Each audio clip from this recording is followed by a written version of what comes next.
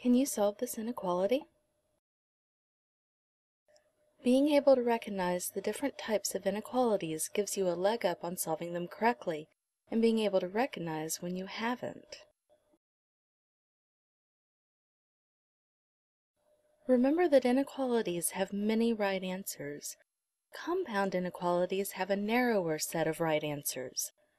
Like solving a simple inequality, your goal is to get the variable alone, so whatever you do to one part has to be done to all parts of the inequality. What makes compound inequalities unusual is that you're either solving a three-part inequality or you're solving two entirely separate inequalities for the same problem. Compound inequalities that involve the word "and" will produce a set of answers with a definite beginning and a definite end. They're often represented by a three-part inequality. The goal is to get the variable by itself, so anything you do to one part has to be done to all three.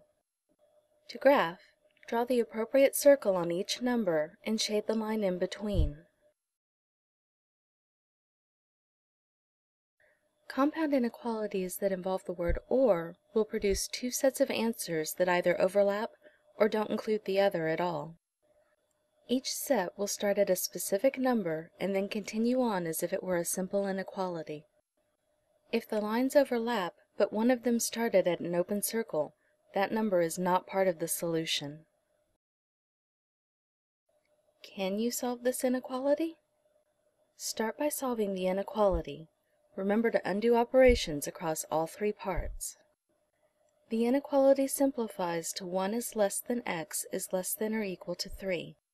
We'll graph this by placing an open circle on 1, a closed circle on 3, and shading the line in between the two.